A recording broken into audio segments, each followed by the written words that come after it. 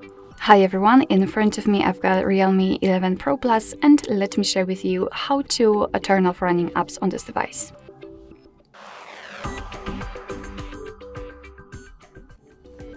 So we have to start with opening the recents. It is a special section in which your device keeps all previously opened apps, and the way to get to the recents depends on which navigation type you've got set.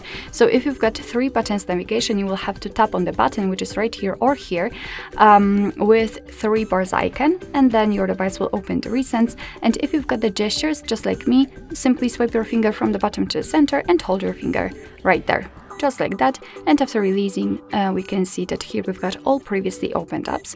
And if you want to, you can close, for example, only one of it. Just find it and swipe it up, just like that. But if you want to close all of them, just tap on close all. And as you can see, we just got back to the home page.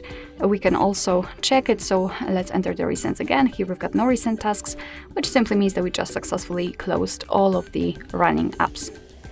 Alright, so that'll be all. Thank you so much for watching. I hope that this video was helpful, and if it was, please hit the subscribe button and leave the thumbs up.